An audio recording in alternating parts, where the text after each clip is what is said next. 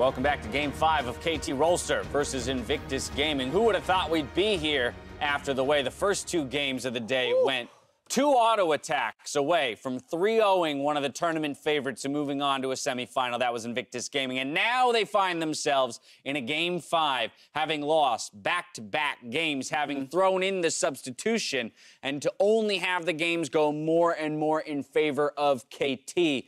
I mean, what a position to be in, to find yourselves in when you're fighting for that semifinal spot. Absolutely. The series is beginning to get away from them. The first few games, very fast-paced. 0.7 and 1.04 combined kills per minute. Invictus Gaming, the bloodiest team in the tournament. That last game had 9 kills in 36 minutes, 0.25 combined kills per minute. It was completely in the favor of KT Rolster, and they have to find that reset switch that they could not find in Game 4. I think for me, it starts in the draft, and I think the coaches will have seen that during this game of being like, wait, hang on, guys. Why are we drafting these slower comms? Why are we drafting comms with just a single engage? It was just Ning. They went more for like lane focus with the Syndra. Then they went for the Braum bot lane for Baolan. Like, some of these picks to me do not scream IG can just run at KT 24/7 like they did in Game 1 and Game 2. It wasn't late game fights. It was early game fights that went really well for them. So I need to see them go back to that kind of style. Xayah, Braum, no. Early game. I agree. Throw it all out, but ultimately it's a best of 5 and it comes down to one intense moment. And frankly, Invictus Gaming have never been able to seal that deal. They have won a single best of 5 this entire year. It was the semifinal in summer against JDG. Otherwise, this will be their 5th best of 5 ever as this iteration of the roster. And in Game 5, they have never won. And this is what makes it so hard for Invictus Gaming. We just heard Flowers say, the team that wins 2 games in a row has all the momentum, unless you're IG.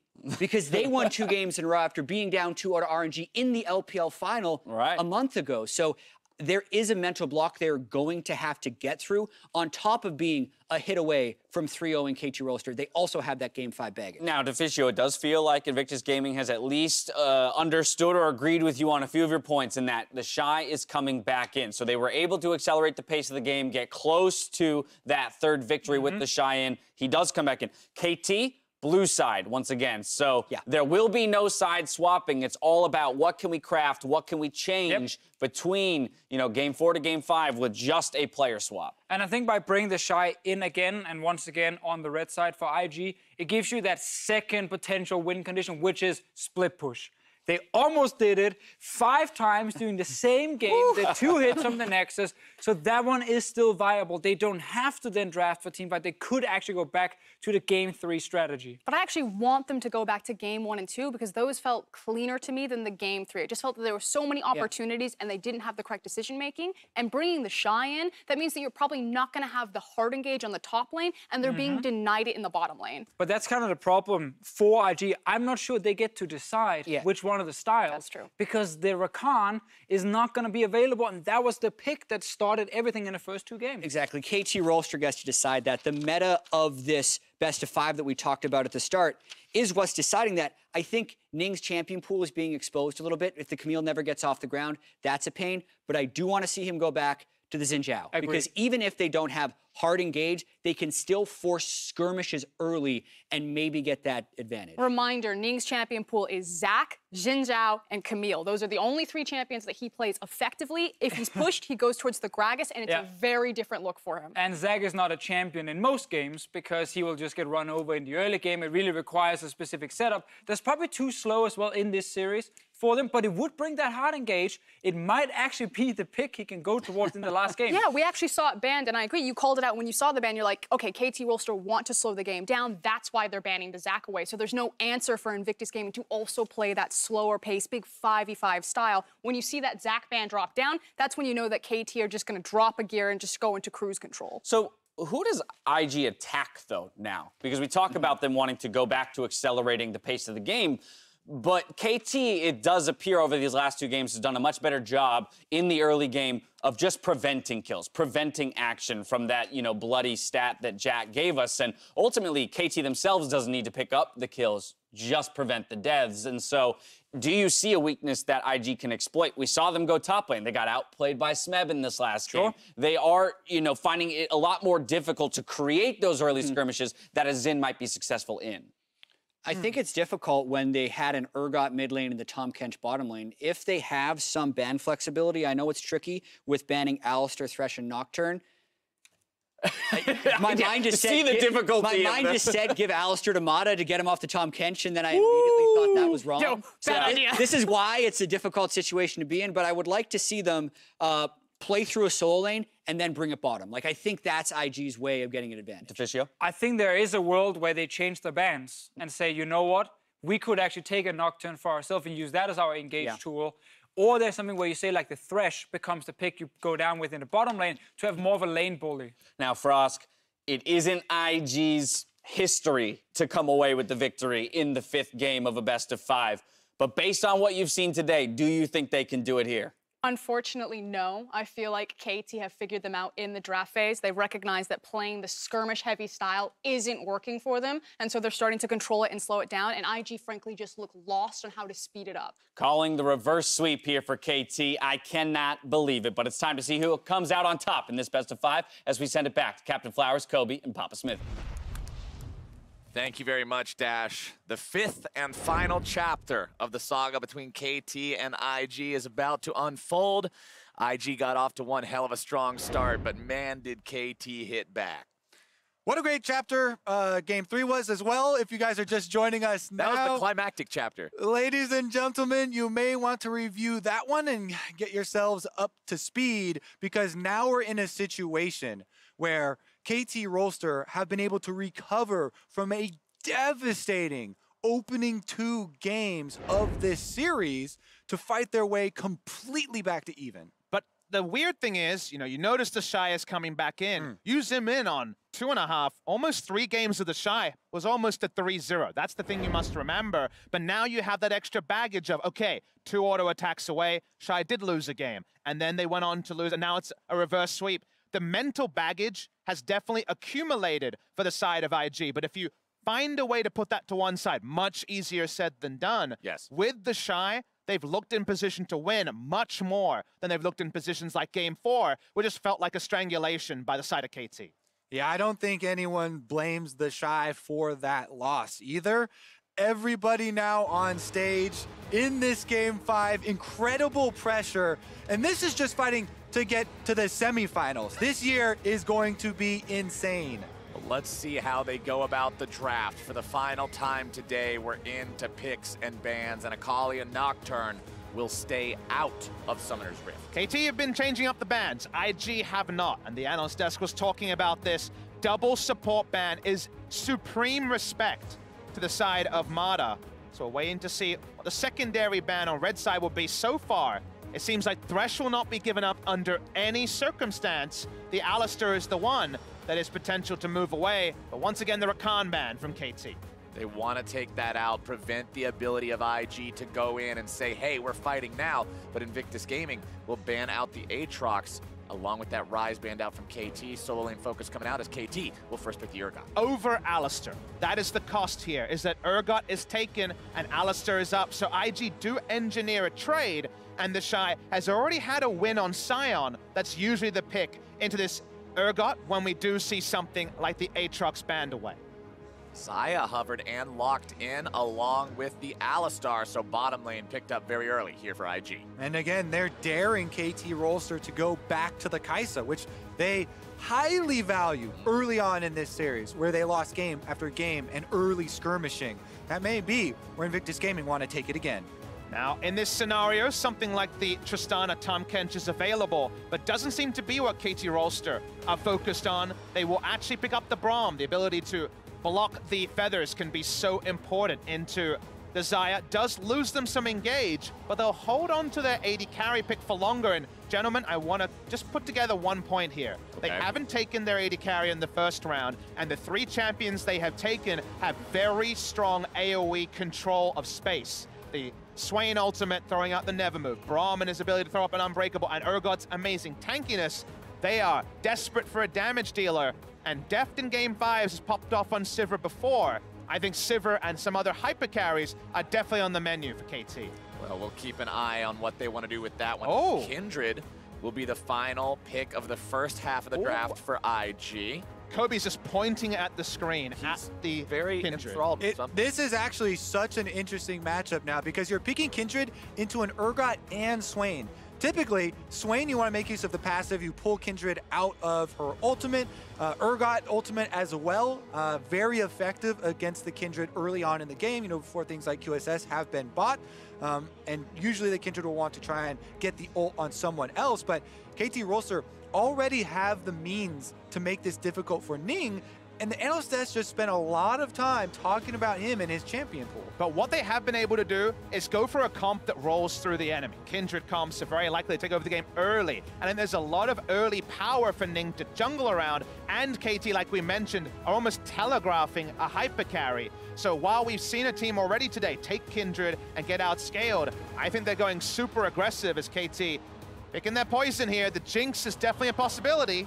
Hovering around it for a while, but it will be going up against the Sion that was mentioned earlier, as well as that Kindred not having to deal with the Gragas. Scores Gragas did so much in games 3 and 4, they wanted to keep that one away, and Deft will once again be on Tristana duty. So what are you safe to pick as your jungle pick into Kindred is an interesting choice for Score. The Gragas finally banned, one of his big legacy picks. Olaf is a possibility, as is some more burst damage from Taliyah.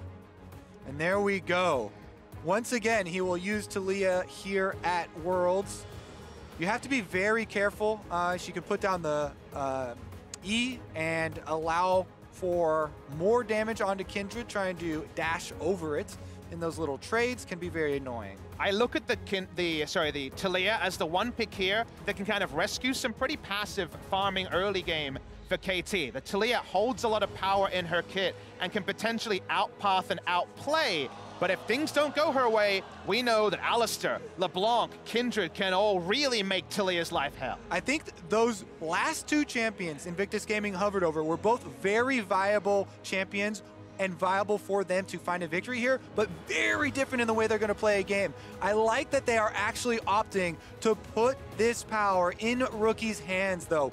Give him the LeBlanc matchup. Try and exert some early control over Ucal and effectively roam again. We saw in the last game, how many times did he roam on Syndra? Now that he's a LeBlanc into a possible Urgot or Swain matchup, they can still, they cannot trade it anymore. Actually, the Urgot is locked in. Those roams will be even more effective because the jungler walking around now, Taliyah, is easily burstable. And on the side of KT, the top lane Swain, we've actually seen the Sion matchup before, just go for something like the Kleptomancy and farm up there. We'll see what the rune choice is, but this is the climactic moment. This is the 5th game and the potential reverse sweep. And IG, they look to Rookie to be the big playmaker. I think the equation is still pretty similar though, Kobe. This is all about crushing that first 15 minutes and just getting an unassailable lead from there. And for KT Rolster, it's about staying as far away from that as you can. Last game was very calm all through the mid game. It was one late game fight that exploded and just ended everything in the blink of an eye. And if KT have their way and can make the game happen that way, that's what they'll play for. But we'll see if IG can manage to get their bearings, find their footing, and finish what they started 2 games ago, or if the reverse sweep dream will be completed by Korea's #1 seed. You can hear the crowd. It's appropriate excitement. It's game number 5. The team designed to win Worlds, who built themselves around Score and have come back a second year for a shot at the title, have fought their way back in this best of 5 from the slimmest of margins, 2 auto attacks away to even footing here. But Invictus Gaming are not finished. They have had an outstanding showing here so far. Remember that each of these teams throughout regular play in groups only dropped a single game. Invictus Gaming did drop a second one in groups. Rookie went so fast out of base, he did not actually buy an item. Game 5 did not purchase here. He's gonna have to recall. Someone needs to tell him he did not get items. Rookie, this is not where you want to be, buddy. He's probably going back to base anyway. This should mean that he's not recalling. Forced out, and no, he's going to stay with no item, it looks to be. This means that a late invade is just huge value for KT. They know the mid laner can't really respond. Hoofing it back. all the way back to his inhibitor turret for a severely delayed lane phase now. And already KT Rolster just opening up this game with a smile on their faces. I want to say, though, in spite of all this, it's smart from IG to say, we cannot defend anything. We don't have a mid laner. Let's try to get vertical jungling. Let's get ourselves a big buff. They've got the red buff here, but Rookie only hits the minion wave now. Rookie gets in there, and Ucal did everything he could to shove that wave out as fast as possible, make his opponent miss a couple of creeps worth of EXP. That is just a tragic way to start this 5th and final game for IG. And the counter jungling continues for Score, knowing he has full control of this side of the map. Takes away the wolves. He's going to finish up the Gromp here as well and force Kindred into a top side dual jungling here. Do remember that Ning has no information at all as to where Score is. He could have gone any path. He's on a fairly fast farming jungler. So actually just taking the enemy blue is a huge risk. And we know there is, in fact, a Ghost Porrow, I believe, from Smeb on the blue buff. In addition, this is a game where his mid laner did not buy items at the start, had a very delayed lane phase, is slightly behind in experience. So he is going to get the blue. But how long will he stick around? Because this time around, of course, Score finished off all camps. Looks like he is going to try at least for the Gromp. Hasn't cleared away the Porro yet, though. Doesn't know there's anything inside that brush. Thought for a second about the wolves, decided against it. Greed is a deadly sin. Didn't want to commit that one today. Gets himself out of town and back towards his own half of the map, which unfortunately only has a couple chickens hanging around towards that mission. And while there are no kills for or against the Kindred, her path was very telegraphed, and we already mentioned that we like IG playmaking early, getting leads early, snowballing in this game number 5. So even if that's all that's abated, you'll take it if you're KT Rolster. KT Rolster, man, this team that, as you guys said, was built to conquer the highest summits in competitive League of Legends. The Korean super team made their way here, looked so good in groups, looked so dominant, especially in that first round robin. And now they've been taken the full distance by Invictus Gaming. Truly a team that wants to represent their region well, especially with Worlds being in Korea this year, being the #1 seed from Korea. That's a lot of weight on your shoulders, and that's their cross to bear in this 5th and final game. The man on your screen right now, the one who bears so much of that weight on his own, Deft, having to jump away. Baolan trying to go in and find the engage, but a good job by Deft disengaging. Timing window on the rocket jump out of the headbutt pulverize is very finite, but this is Deft, and he's able to pull that one off there. Do notice that he's gone for a change in rune. He's actually gone fleet footwork for a bit more sustain, doesn't have a Tom Kench this time. Ning still wants to get that snowball going, but we already mentioned that if you're in one of these hard matchups like Syndra or LeBlanc as Ucal, you're more than willing to give up some CS. Ucal gets himself stunned up here. Ning finds a little bit of damage. You won't get a kill there, but you might as well help your mid laner find a more favorable trade and then get back to the jump. Yeah, a bit of a forced gank because he had no camps spawned at that moment. Wants to make use of his positioning there. A little bit of damage onto Ucal, but he will 75. Just brush it off. It is Urgot chugging on the corrupting potion. Rookie right now, though, does have the extra charge waiting. We'll see if he can actually get anything out of that small advantage, because Ning now camps at respawn, should return to clearing the jungle. And we should indicate that we would expect this matchup, if there was no level 1 lack of buy from Rookie, to be even more one-sided. He's up about a minion wave for the majority of these last couple of minutes. It would have been more if he was in lane and Ning's pathing didn't have to be so transparent to the enemy. So even though it looks like a significant lead for Rookie, it's much smaller than it could be. It's quite good for a Score in the early game too, to get more levels in your threaded volley as Taliyah. Some of the nerfs were targeted at the scaling on that ability, lowering the cooldown significantly now. He's level 5 and has been able to sink 3 into it. Feels much more confident in taking fights. Ning as well, though, on the Kindred, just trying to stack up here. Yeah, Ning's doing a good job staying caught up. He's 1 camp behind, considering the fact that he had no mid laner and got set kind of in an awkward spot at level 1. Only a single stack, which was the Rift Scuttler from the level 1 spawn on the top side. Since then, a little bit frustrated. I'm sure Score understands that, ending a game with, I believe, 3 marks earlier in this particular Worlds 2018. But the shopping continues. It wasn't Klepto, by the way. It was very respectful from Smeb. He's just gone for a grasp of his own in the top side. He'll be able to control the wave and be very competitive in wave clear, and that's where Sion usually picks up an advantage over especially tank matchups. It's just his sheer amount of push. Yeah, KT Rolster have two sort of mid-line champions here in Urgot and Swain, which both get extremely tanky as the game goes on, but not traditional tanks themselves. So they will be damage threats, and that is going to be, fairly difficult as far as navigating these team fights, and especially we did mention later on the Kindred interactions. So we'll keep an eye on Ning, who's actually gone for a slightly aggressive jump over the back of the Dragon Pit wall to get some vision into the river. Those can be punished from time to time if you happen to walk into the enemy jungler without your Q to get back over. Not going to be the case here, though, and he is able to actually converge on Ucal again. Sweeping through the river, just making sure nobody's got eyes on him. Wants to try to get an angle here, but that Urgot is playing safe enough. The play's not going to happen just yet. We talked about IG wanting to get things rolling, and so far in 7.5 minutes of play, nothing has come up from either side. Urgot really wanted to stop Rookie from freezing, who's frozen the wave, as you can see pretty well. Now in the mid lane. Ucal flashing off to the side, trying to get himself away with a disdain.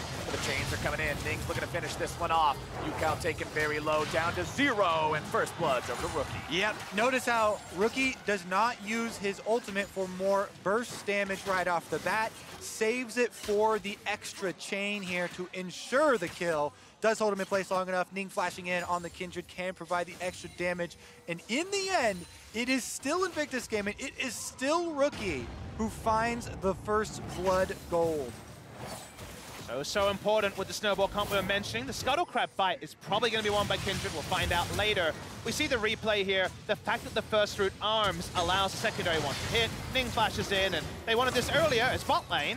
Bottom lane getting into that 2v2. Xayah ulti comes out, Deft popping the heal, giving himself safe. Stun comes down, JackeyLove disengaged on there. Can't recall the feathers in a way that catches Deft in a bad spot. Both AD carries taking a beating. He did use his ultimate for extra damage in this trade. We may see that punished. That's definitely going to be something you want to keep track of the cooldown as we move forward. Because the heal as well burned from JackeyLove. Also for Deft though. And as well both the supports with their combat summoners used. Flash is still up on all 4 members in the bottom lane should the rest of the teams decide they want to focus down there. Ning moving on to blue buff number 2, saying, all right, mid laner, you've got an item this time. Gonna make sure that we keep you in a good spot. As Rookie walks back towards that mid lane, sees a control ward he can try to clear out. As Ucal contemplates whether or not this is a fight that he really wants to get any closer to. All about acceptable losses here for KT. Again, negating mid laner, just a farming top laner. It's all about IG to keep up the pace, and after the first kill, Ucal will keep playing back, keep building into the Phage and thus the Black Cleaver. And we'll see what the next move is from IG. We'll have the onus on them, and they're starting up the Drake. All right, have at it then, because the setup has been laid. 2,500 health left. On it, they're going! Now the Braum in some trouble. Mata trying to get himself away. Glacial Fissure going to be used for the disengage. Mata still in a lot of trouble, taken down. ID's able to find kill number 1. TP going to be channeled here. It does go all the way through. TheShy makes his way into the fight, but it's already Drake plus kill for IG. Yeah, that is definitely going to be a successful Drake play. TheShy completing the teleport, looking for the follow-up play here, means that he will have to run all the way back to lane. His ultimate will come up fairly soon. Maybe he can use that to get the extra distance. Regardless, it is just going to be maybe half of a minion wave or a full minion wave that is sent into the turret as payment. A little bit bizarre that he actually completed the teleport with the ult down, because the ult would probably be the extra oomph to get some catches. Seems like he just got the call to complete it, didn't cancel it. We'll get back to the minion wave, but it does allow a clean Rod of Ages buy time to come through from Smeb. Smeb getting the Rod of Ages up and running. 10 minutes, 45 seconds in, means just after 20 minutes, that thing will be fully stacked and online in terms of the power that it brings, but KT find themselves down over 1,000 gold now. Let's go back again to what you guys were talking about with the snowballs, with how IG wants to get ahead early game. Are they on track? If not, how much more does this need to go in their favor? What I want to see is less about how many more kills they get quickly. Obviously 10 would be wonderful, but about how they turn some of the little item advantages they're eking out with the kills into vision control, into areas of the map where KT can't play. We're seeing Ning just accelerate through that and try to solo down the Rift Herald, but any vision they can turn would be big. Yeah, this is a bit cheeky as far as this Rift Herald start. So he did pop his sweeper. He knows there's no ward inside, but if he steps too close to the entrance, Smeb already coming to check. Smeb's going to see Ning in there. Shelly down to 2,500 HP. TheShy making his way down to the fight. Remember the Sion ulti not available for this one. Ning takes down Shelly, grabs himself a 100 gold. Smeb goes into the ulti. Ning could just jump over the wall to get himself away here. We'll see if they decide to go after this one any further. Over the wall they go. Lambda Spike going to be used, but there you go. That's how you catch yourself a big one, as now we're going to see Rookie have to jump himself away too. Absolutely beautiful combo right there. I was just waiting on tiptoes to see if they could actually land that never move. As soon as it does, you see no hesitation from Ucal. Immediately, Urgot ultimate, yanked the Kindred out of the ultimate, put him into the grinder. That's payment for the Rift Herald. Rookie's gonna go pick it up though. I still maintain, by the way, you can crack an egg by sitting on it. Okay, I'm still not sure as to why you're wanting to crack the egg if you're the bird. Anyway, we're gonna go right back into the fight here. Score makes his way into top side. Weaver's Wall forces a flash out of TheShy, and IG back themselves away. Yeah, LeBlanc very well situated to go pick up that Rift Herald Eye. So at least they will retain it. And now he's trying to make a play on top side. Charging in with that Sion ultimate, but it's going to be TP coming in from KT to try to turn this fight around. Smeb is very low on mana, keep that in mind. TheShy's still going to be on the front line, trying to soak up damage. He knows he's dead. Goes into the passive form and immediately runs for farm. Seems like the side of IG did not respect the teleport that was up on Urgot. Got collapsed, and very quickly Rookie said, oh, can we find a 1-for-1? Because definitely one member was going to go down. That was just a little lapse in judgment. We've seen two already, the misbuy, and then leaving up that opening for the collapse. 2 quick kills for KT Rolster, killing jungler and top laner in quick succession. And now mid lane might be under attack. Ning back in that mid lane, looking for Ucal yet again. He's been putting a lot of effort into trying to get Rookie rolling, and can you blame him? Rookie is the one that you would depend on. If you had to pick one of these 5 guys to really be the one who carries this series, Rookie would have to be at least near the top of Now watch IG, bot side, they are trying to establish controls. Why the assist pings came out of Deft. He can't actually walk up to this turret without big threat of dying. Score is here. Oh, coming down as well. Multiple members from IG wanting to make the rotation down here to maybe make something happen. Ning jumps back out, steals away a couple of Krugs for his time. Ucal gets bound up by Rookie, as both the mid laners were also thinking about roaming down towards this one. Drake not live for another 2 minutes, so nothing to fight over in the river just yet, as Deft is going to continue pushing up, saying, get these things away from my turret as fast as possible. And look at that control. Invictus Gaming know they have a small timing window to look for that play. Because it passes, they immediately reset here.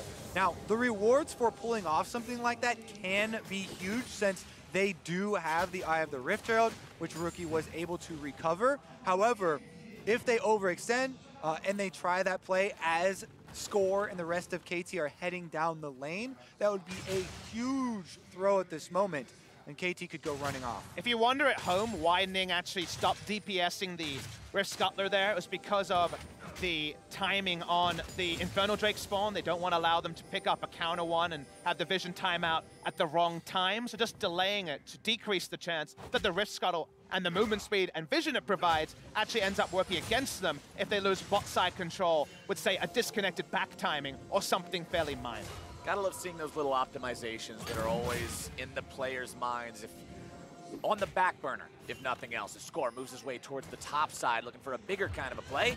Goes out the Weaver's Wall. They know the Sion doesn't have flash this time. TheShy had to use it the last time around, as there goes the seismic shove. It's going to be interrupted by the ulti. Shy doing a good job so far, but is it going to be good enough? I do not think so. Demonic Ascension going to need to go off to find the kill there, as TheShy will finally fall. And Smeb looks to get himself away, never move, to try to pull that rampaging zombie away from his teammate. But Shelly's going to be summoned up here. Baolan Has Deft in some trouble. A beautiful flash to stay away. And Shelly claims one turret, but no additional lives. Yeah, great move there from KT Rolster. The counter punch from Invictus Gaming will result in 2 turrets. Rift Herald definitely used effectively here, because they can also transition these mid and bottom turret takes into an Infernal Drake for themselves. So Invictus Gaming, off the back of that, because there's so much time spent by KT Rolster and invested in the top lane, killing off the Sion, they are able to strike back. It's a huge advantage to the side of IG. Yeah. 2 turrets and also the Infernal. Rookie was looking to see if Deft would take a very proactive path through the red side jungle. He doesn't. He's still on the prowl, though. They have no idea where Rookie is, and everyone here needs to be safe. Score could just be bursted down. Oh, Rookie is waiting. Score will just farm up the Krugs. Not going to go anywhere near that brush just yet, but maybe Deft walks a little bit too close. There's still a ward here. Ucal nearby means Rookie's second thinking this one. Nope, he'll decide to go back. All right, let's take another look at the top lane play here from KT Rolster. It started off, TheShy is going to use his ultimate right there. Doesn't want to get pushed back with the Taliyah seismic shove. Then afterwards, he gets off his grasp auto attack. At the same time, he activates the shield to live longer, but it's not going to be enough. Smeb was able to take up the turret the entire time. I really liked watching the mini-map on that play, because obviously we saw the kill happen earlier. It was all about Rookie trying to make a counterplay and threaten to dive bot lane. Then when he realized the pace of that wasn't going to work, just uses his mobility to snap back, put down that Rift Herald. Not many champions can threaten to dive bot lane, but also be mid lane to put down the Rift Herald. And in the end, it ends up being a positive trade overall, if not for more kill credit going to the side of KT. Also do kind of like the heads-up play there from TheShy, even though he did die in the end. Buying more time by using his unstoppable ultimate and quickly canceling it so he doesn't get pushed back and killed quicker. Every little second that you buy as you're going down allows for more of those objectives to be taken by your team. So part of that was due to the delay. Now back out on the top side. These turrets on the outer side all falling in quick succession. Oh yeah, IG knocking down the whole set. Easy peasy 1, 2, 3 easy as KT finally gets themselves on the objective board, taking down their first turret of the game there in the bottom side. We'll see what else they can find as pings are coming out towards the top lane from them. Ning back in his jungle, farming up here, grabbing the red buff, level 11 on this Kindred. Has the warrior completed, working on the Zeal evolution. Next, you can see big items coming up for everybody now. That Swain Rod of Ages almost done stacking. A lot of magic pen on the Taliyah. Score has the ability to do plenty of damage in these fights. And if you look at the AD carries, it's Stormrazor and working on crit now for both. Those builds will look very similar as this game goes on. And 18 minutes in, guys, we are firmly into the mid game. We're 1 minute away from when Baron is live. But we're at a very even point. Remember, in the previous game, we had 3 turret lead to KT, and we wondered how they were going to close from there. They had very strong split pushers. Here they have a LeBlanc who has kill threat but no teleport, and a Sion that takes a lot longer to kill turrets, even though he's invested in a Sheen again. There isn't the same turret pressure, so actually just making map moves, it's not necessarily IG's biggest strength, are going to be slower compared to the pace KT was able to set up. Yeah, KT Rolster are being very respectful of the fact that Invictus Gaming have taken full control of the red quadrant of their jungle. Nobody venturing in to get picked by this LeBlanc, by this Kindred that have been waiting through those brush. Topside, they try and answer, but it looks like they're making a full commitment from Invictus Gaming to try and catch Ucal. TP gonna be used from 2 sides. Smeb makes his way up here, throws out the never move defensively. Make sure KT doesn't lose a member for nothing. All The reason right. this play comes in, Flowers, is because Ucal had changed over to Exhaust. There's no target to Exhaust, so he couldn't actually get over to change his summoner in that place. They say, okay, let's attack him and try to take him down in the top lane. Teleport comes through, it bails out the play, but you understand why IG invested, but they invested a lot, and now they have to back away with no teleport and no ultimate on the Sion. So at least they stuck with the chase to get the teleport also out of Smeb in the end. Again, that turret on top side is very low though, so KT could return fairly quickly to that objective.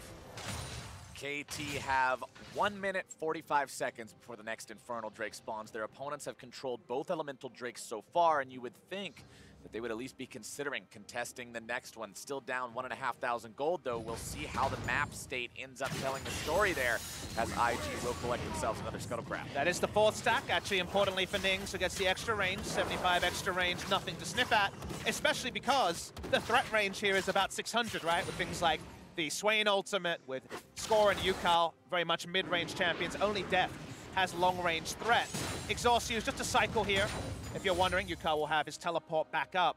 But this is the point KT wanted to stabilize for when they went for this draft. They wanted to lose the minimum, farm out, get 10-stack Rod of Ages, and second items coming, and then the 5v5 becomes extremely execution reliant on the side of IG. It's definitely possible, but when you think about 100 times the two teams run into each other, you definitely give the lead to the side of KT Rolster. There's definitely a lot of possibilities for Invictus Gaming, considering the hard engage of Alistar and Sion. Definitely a very beefy front line to work behind. So we'll see if they can utilize that effectively. This entire time, Rookie has been looking for these picks on LeBlanc through the mid-game. Hasn't been able to find anybody wandering into a bad spot quite yet. Ucal going very aggressive. Not a lot of armor onto TheShy, so he's going to get a decent chunk off here. You'll notice it is magic resist he's largely opted into. That's a very good trade for Ucal. Remember, Ucal also has the TP for a Drake fight. No TP available for TheShy. So that is one edge that'll go the way of KT Rolster as they start rotating bodies down towards that neutral objective. Scuttlecraft Vision about to wear out there for IG just as the Drake rears his head.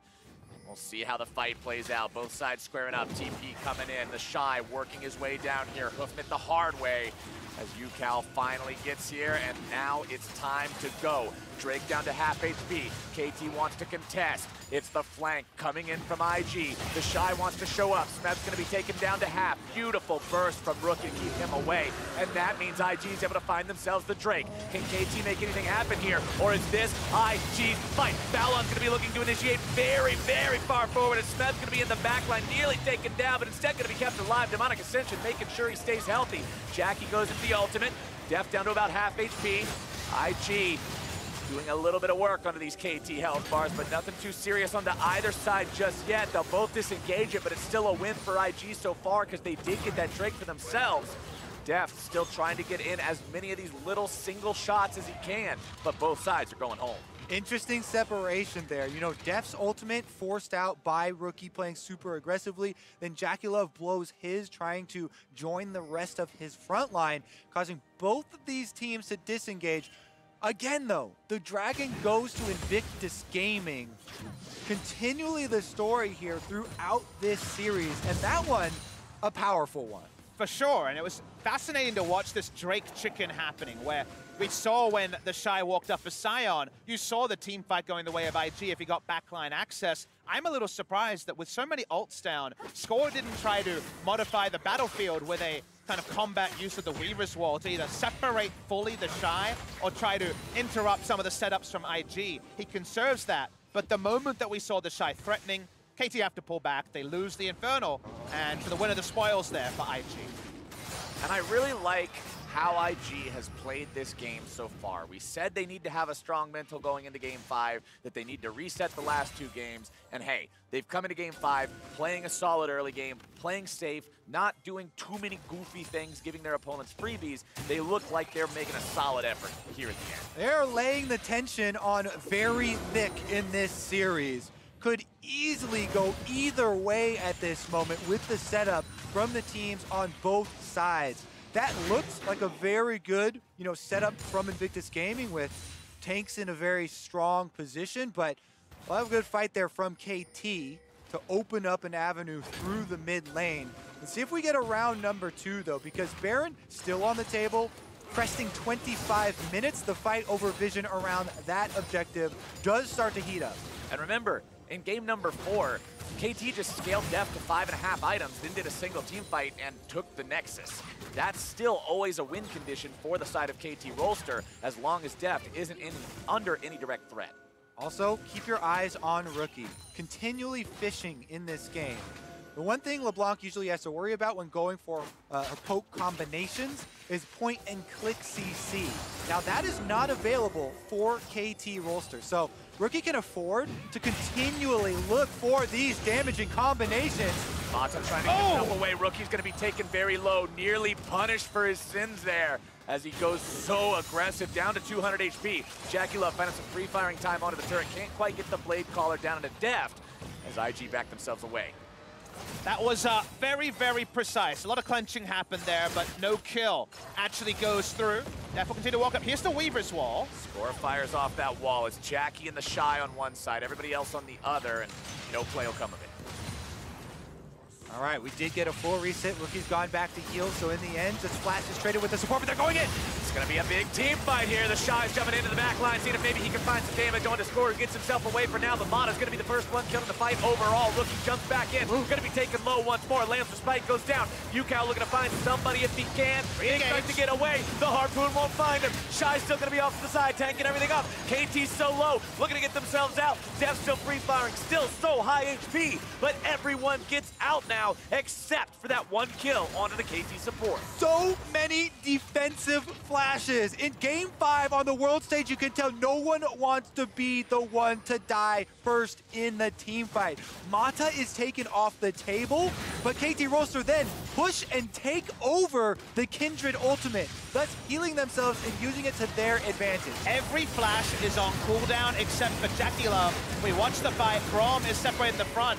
If IG had Rookie at the start, they would have won this fight in the landslide, but KT wouldn't have walked up as easily. As you say, you take over the little heal that comes through here. They look for the flash ultimate while none register. Remember that Smeb doesn't have stopwatch, hasn't bought one, and did not start the game with one. So without Azonias, he can't actually occupy space as well as he will later. And there is that stopwatch he desperately wanted in that fight.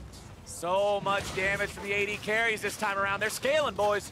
Everybody was playing with house money in that last team fight. Now, no flashes left except for JackeyLove. Every commitment really going to count in the next team fight. Unless they wait, over 5 minutes for all those to come back. Which could happen. It could happen. I don't see that being the case, as they are already skirmishing over these control wards to try and establish dominance. Right now, though, Invictus Gaming hard push down mid lane, and this turret is low. IG have the advantage in that their AD carry has an infinity edge. Their opponent's does not. Very big difference between those two states, as now IG have themselves a 4-turret to 2-turret lead, and will look to rotate through the bottom side enemy jungle. A nice play by IG, making the sort of macro plays that KT have previously. Considering a turret dive again. They're largely going to be focused on, of course, the turret. Falls very low, but they might be able to keep it up. Weaver's Wall comes out. Shy separated on it, but that's not the kind of guy you can initiate onto. Turret at 5% HP. Not really a great target to try to defend on, but KT still might try it. Deft getting himself back. Probably wants to go grab that Infinity Edge, says this is not a fight we win without it. Oh, Invictus Gaming can also retreat to a Mountain Drake, number 4.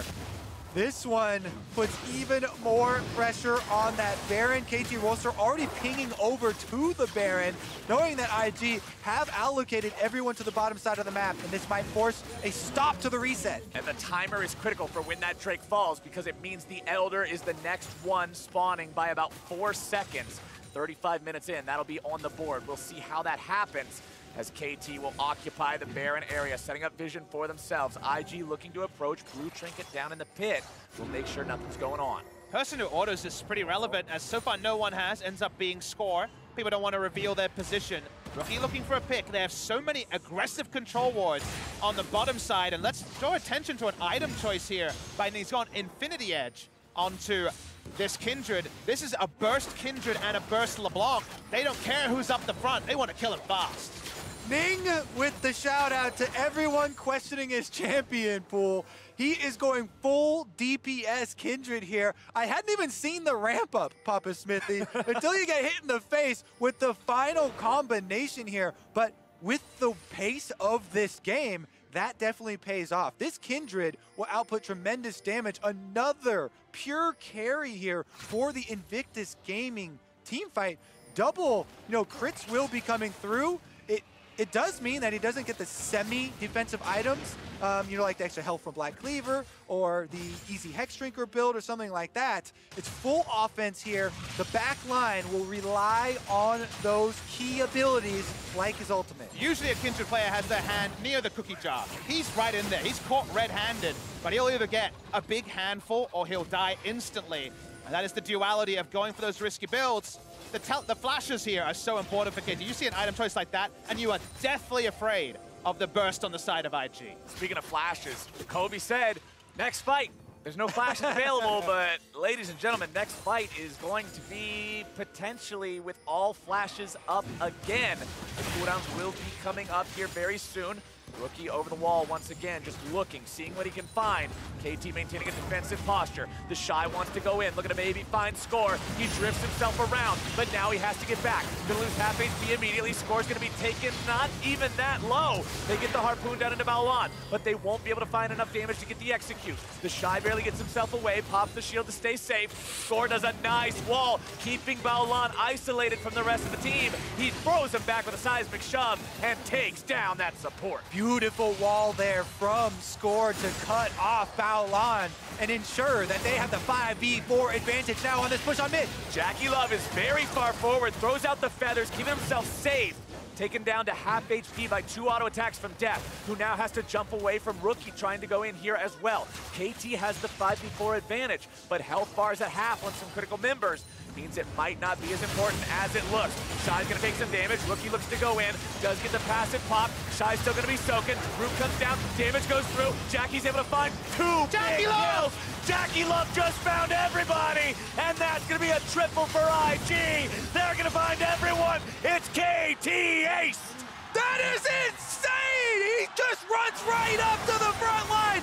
JackeyLove comes up huge just when they needed it. You right said down the front. that nobody wants to be the one flashing forward to make the mistake in Game 5. Jackie says, I'll flash forward. I will be the hero in this fight. And IG win the fight because of it. No minions means the backdoor bonus kicks in for the turret. Too much armor, and they are going to take the Baron. The game is not over yet. It is not over yet, but was that a cataclysmic fight that IG were able to win? Excellent positioning from JackeyLove, who was questioned by all sides. China, Korea, and around the world. They get the Baron, and IG might be able to stick the landing with a team fight like this. Here he uses his ultimate, so he avoids the last tick there of the stun from Braum passive. Then Rookie is going to go in first. You'll see him draw the exhaust cooldown out as they go for the initial prodding check here on the team fight. All right, here's the start of it. Mata goes in. They try and stun up TheShy. There's the exhaust goes down. It's a reset from Invictus Gaming, and then JackeyLove jumps on Score, kills both backline carries. Blade Caller roots Mata and opens up the space for an Invictus Gaming Game 5 quarterfinal setup. That is the sort of opportunism that cost JackeyLove many times, but in that case, it may win them a close-knit best of 5 in the 5th game. That blows open the game. First meaningful gold lead, about 7,000. Live by the Jackie, die by the Jackie, as IG are currently living large, 7,000 gold up. What looked like a big pick onto the support into a situation that might be KT favored has now quickly turned. If IG win a fight in the KT base, the game is over. The inhibitor turret will fall. Inhibitor now under siege. IG with victory in their eyes. The crowd supporting them. You can hear the chants for IG as the first inhibitor of the game goes down 34 minutes in. Step number 1, kick down the door, completed for Invictus Gaming. Mid lane wide open, and 1 minute and 45 seconds left on the Baron buff to continue the destruction. Really difficult for Score to walk up at all, working his way to as much magic resist as possible. He's bought a Negatron poke. He can't wait for the Banshee Veil. He needs the magic resist now. Getting some free damage, but only on TheShy. IG knows come more picks, this game could end. Ucal tries to get himself away from some damage. Mata gonna be taken down to about half now as well. Deft wants to try to find the opportunity to shoot somebody, but with no front line, how are you gonna do it? IG continuing to pressure up here. Inhibitor turret number 2 goes down. That one goes away courtesy of Ning. IG continuing to push. It's KT trying to hold on, find some sort of anything to grasp onto and keep this base standing. They know that they have to make their fight as Deft is almost down to half HP. Ning continues just finding a couple of cheeky autos onto the inhibitor itself as IG's push will not stop.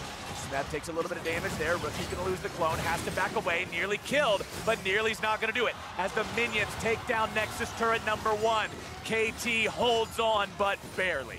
KT Rolster were able to fend them off in game number 3.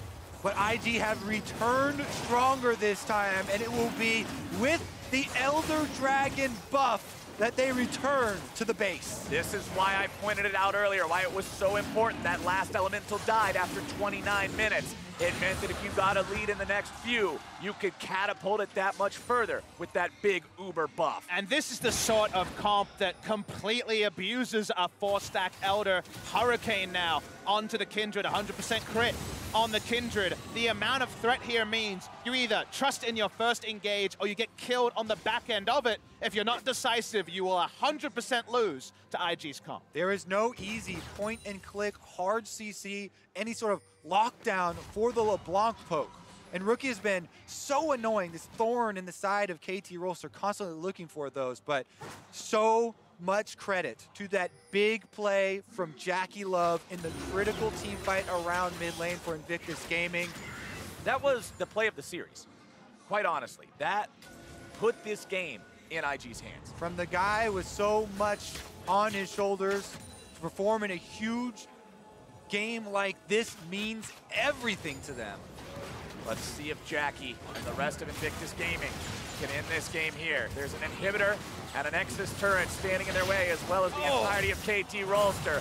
But Smeb loses 2/3 of his health rather quickly. Score's gonna do the same as IG look like they're ready to put the final nails in the coffin here. They'll rotate around to mid lane, clear those minions out, and head up towards top side to do this as cleanly and methodically as possible. Just leaving KT with the wreckage of their base. One rotation from Rookie, not even a full all-in, does over half the health of Smeb, who only now gets access to stasis again with the Zonias. He's going to need it, but you have to imagine there's going to have to be some heroic engage by a Braum of all people to actually get some lockdown onto IG. Elder Dragon for another 45 seconds. You think IG would want to try to fight with it if they could, and for KT, you just want to stay the hell away as long as that buff persists. 30 seconds more to go, and IG is heading straight for the base. All that's left is the top lane inhibitor turret. Shy does get pulled in, but they can just walk him back out. Lord Dominic's just completed, so TheShy finally is taking relevant damage from the Tristana. It will poke him out, but he could teleport back in if he wants. A full reset here. 2 inhibitors down. Mid lane inhibitor, if you'll notice in the bottom left corner, about a minute left before it respawns. 5.5 items on Deft's Tristana. That was the win condition last time around. Can they do it again? KT Rolster, Elder Dragon is gone from their opponents. This could be the final stand. Weaver's wall comes out. TheShy is going to be separated. Rookie comes over the wall, finds a little bit of damage. Not going to be a whole lot just yet. Shy taking a whole lot of pain. Down to about 1/3, but 1/3 will not do it. Yeah, you need to get him to 25%, then you use your Urgot ultimate to try and finish someone off. That was dangerously close to the execution line. Ucal did not use the cooldown though, so they still have it. Rookie takes a little bit of damage. Mata firing off the Glacial Fissure. Shy still going to be tanking up on the front. Baolan goes into ulti mode, also going to be absorbing a lot of hits. Scores off to the side, but KT don't have their chance to go in. And look at the base. This is where the fruits of the earlier labor from IG start to pay off. Inhibitor in mid lane will be respawning, but KT will also have to defend it. The base stays intact, and KT stays afloat for now. That last point is so important because they get the respawn on the mid lane inhibitor. There won't be 2 super minion waves walking up, so because of the timing and not losing top inhibitor, there's a potential contest for Baron, but definitely not one they prepped earlier. So with all those conditional risks, let's see what KT wants to do. KT don't have many options available to them. It's time to throw caution to the wind and try and force that fight. IG waiting. It's Baron about to be ready. It's TheShy going in. Score getting himself back. Shy gonna be tanking up on the front line. Stunned up, juggled back, seismic shove, right back into the lines of KT Rolster. They're able to find a massive fear. Shy's gonna be taken down. Baolan's gonna be frontlining now. Shy trying to find the passive damage. Score looks to get himself away, goes into the stasis, keeps himself alive for now, trying to get back. Mata also gonna be barely living now. Seismic shove looking for JackeyLove, can't quite find it. It's Jackie grabbing the kill onto Smeb. It's Jackie looking to find the kill onto Ucal. It's Jackie who can't quite get him. And KT hobbles away. Rookie wants to chase, but can't find anyone. They have to defend their base though, so that means Baron does go over to Invictus Gaming. Even though it's a 1-for-1 kill trade, this means they will return with Baron buff. But so many different statesmen at the end of the game that Baron just dies and accepts its fate and gives itself over to Invictus Gaming. The turret here next to the Nexus doesn't go down. KT have had just the longest leashes so many times this series to not hang themselves. They're still in this one, but IG feels like more often than not, they're eking out an advantage in these 5v5s. KT wanted to snowball that early kill on the Invictus Gaming frontline into a teamfight victory. You can see Ucal flashing into the rest of the team for the fear, but it's Sion. The Sion passive allowing TheShy to get back up and continue to do his duty even after being killed. The eternal vanguard of Invictus Gaming, making sure the reset couldn't happen, keeping Invictus in a spot where now they continue to hold the reins of this game in their hands. 12,000 gold up, Baron buff, active, mid lane, under siege, KT, under pressure. This could be the end of the entire series. It sounds like all of China are backing Invictus Gaming as they are on the precipice of taking down the Korean #1 seed. TheShy wants to go forward. Rookie jumps in, finds a little bit of damage. IG gonna be kept back for now. The Weaver's Wall goes in. It's gonna be JackeyLove eating some shots from Deft, but Score looks to get himself away. Ning finds the auto attack and Score is gone. This should be it. Ning's able to grab that kill, and that means the fight continues even further forward. Seeing if maybe they can find something else. It's Lambs to spike, giving Invictus Gaming topped off. They're gonna be just fine. Deft really gets himself away. Rookie's got the chain. KT Rolster has fallen, and Invictus Gaming will do what has not been done since 2014. They will eliminate the Korean first seed, and they will move on to the semifinals.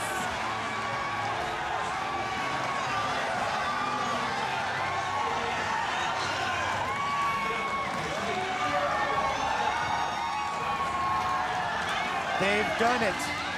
Invictus Gaming take down one of the tournament favorites, an all-star team here put together.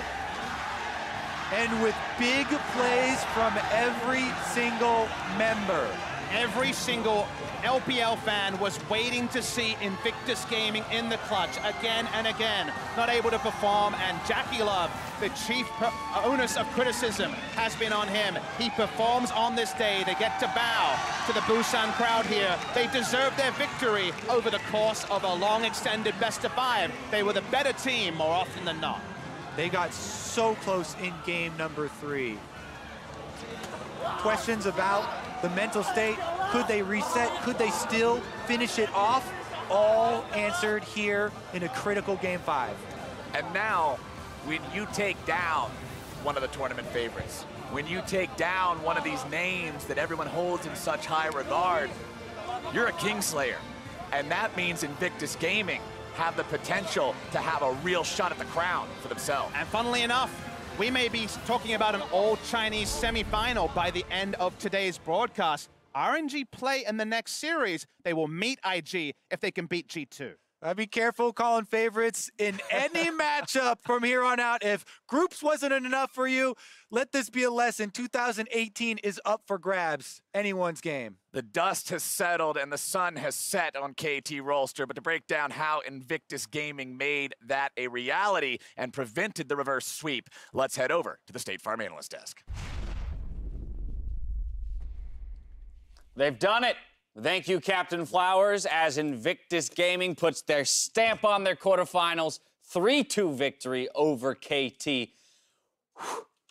I mean, I'm still a little bit in shock and awe at the fact, just the roller coaster of this entire series. I'm surprised I actually have a voice. I was screaming throughout this entire game. Confirm. They can confirm, almost broke the desk. We got it back together. And ultimately, what this comes down to is history and redemption for Invictus Gaming. So many times they've been in this situation. They are a super team from the LPL. Yeah. They were never able to pull out in the clutch, and specifically JackeyLove. He has flashed forward and been the downfall of his team in 3 different occasions in 3 different clutch series, and this time around, it comes up big. Yeah, it's absolutely a historic moment in the fact that we only have one Korean team that has the chance of being in semifinals, let alone finals. And coming into the day, we gave IG like a puncher's chance in this series. We're thinking maybe Rookie will go off in a game or 2 and it's 3-1 or 3-2. Right. But to win specifically in this fashion, I mean, to nearly have the 3-0,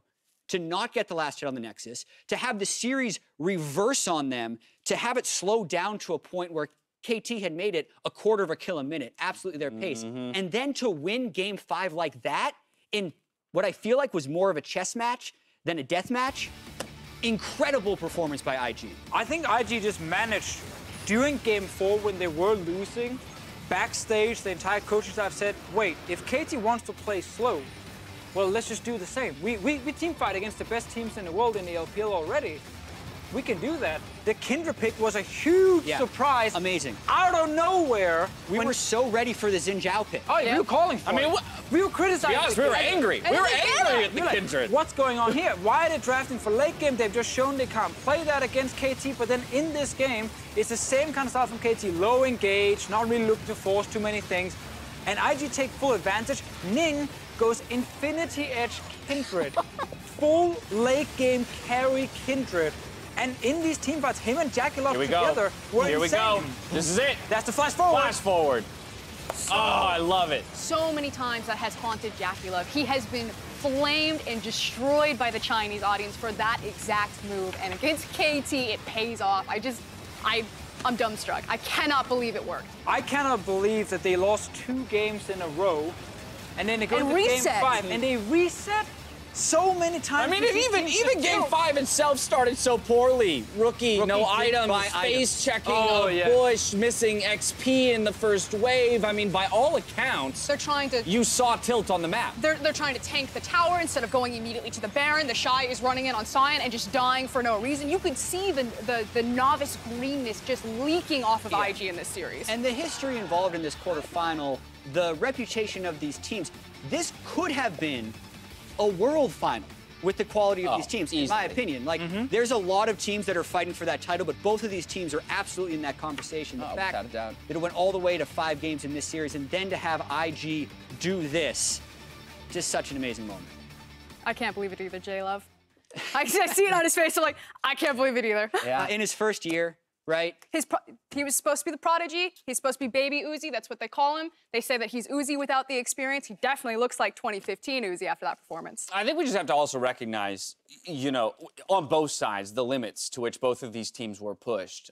You know, the fact that, one, we're now saying goodbye to KT Rolster, a tournament favorite here in the quarterfinal, but the idea that there's nothing more that Invictus could have done. I truly believe that this team left 100% of their hearts and effort on that stage to get the 3-2 victory and move on to the semis. It was just the quarters. They were super close to winning that series 4-1. Right? What they had to do in these games. And to talk about KT Rolster for a little bit, like, they're gutted at this one after finally winning the LCK title for Score, for nearly being the team that gets the reverse sweep instead of being the team that gets reverse swept. Add another chapter to the KT saga. Just add another chapter to the KT saga. Whenever it goes up, it crashes down very, very quickly. I mean, they're getting closer. They're getting closer. They're gone. Oh, my goodness. With that, though, we're going to hear from the semifinalists. Shox is standing by with the MasterCard player of the game. Thank you very much, guys. I'm here with JackeyLove after a monumental best of 5. First up, congratulations. And secondly, what does it mean to win this crazy best of 5 after all the hard work you put in with IG this year and make it to the semifinal? 首先恭喜你然后我想问一下你在终于1年的努力付出，现在赢下这场 BO5 晋级，现在有什么感受？现在这个应该是我就是这一生中应该是最开心的时候吧。然后我觉得这一年努力的话，打到这里的话，也就是可以了，就已经今年的话就我已经可以了。This is like the happiest moment of my life. After a year of hard work and dedication, I'm really happy that we made it here, and I'm already feeling satisfied. Well, you did incredible, JackeyLove. There was so much pressure on you, and I feel like you really brought it home for the team in this final game. What gave you the confidence to play the way you did on Xayah, and what does it mean to you to bring your team to the semifinal? 我们知道这场压力也特别巨大，然后呢，也想问一下你为什么在最后这一把，然后你有这么大的自信，然后在霞打出了这么精彩的表现？ 其实可能就是已经到最后一把了嘛，然后就是也不想留下在这个世界赛不想留下遗憾，然后打他们的话，我觉得我只该做好自己的事，我只要下路不死的话，就中期如果我自己打得好的话，打团的话，我觉得应该就够了。So this is the game 5 already, and I don't want to leave any regrets. I just have to do my business farming, and where I think I'm capable of winning mid-game team fights. That you did. Now, of course, JackeyLove, I need to ask you about the mental state of the team between the ending of Game 3 and then those 2 games after and Game 5. What was talked about, and how were you guys making sure that you would have enough confidence to close it out after that big mental setback at the end of Game 3? 对，也想问一下你们，因为第3盘你们差点就赢了，但是你们也输掉了，人想问一下，那肯定对你们是个重大的打击，也想问一下你们是如何调整，然后在第5盘回来的。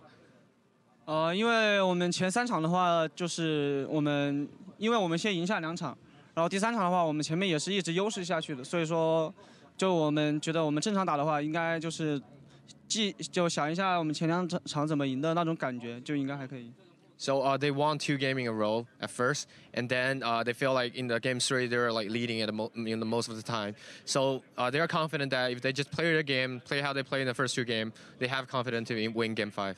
To keep it calm, and you guys did. Now, you already took out KT. Semi-final is up next. Of course, RNG are big favorites versus G2. How much are you looking forward to playing RNG in a rematch of your finals for a spot in the World Final? 对，因为你们现在也晋级了，然后你们下一轮对手，现在虽然不知道是谁，但也想问一下，如果再和 RNG 在世界赛舞台交次手，你有什么感受？对。我们今年已经输了1年的 RNG 了，但是我想到，如果下次跟他们再交手的话，因为这是世界赛嘛，我们就是会尽最大努力赢他们一次。We've been losing to RNG for the entire year, so having a rematch in World Final, we'll try their best to win it. Okay, fantastic. Thank you very much. Congratulations. Insane performance from IG. They may be playing RNG or maybe they will play G2. We will see and we'll find out after the break as that next quarterfinal is coming up right after this. I'm still gonna be soaking. Root comes down, damage goes through. Jackie's able to find 2 big kills. JackeyLove just found everybody, and that's gonna be a triple for IG. They're gonna be just fine. Deft really gets stuff away. Rookie's got the chain. KT Rolster have fallen, and Invictus Gaming will do what has not been done since 2014. They will eliminate the Korean first seed, and they will move on to the semifinals.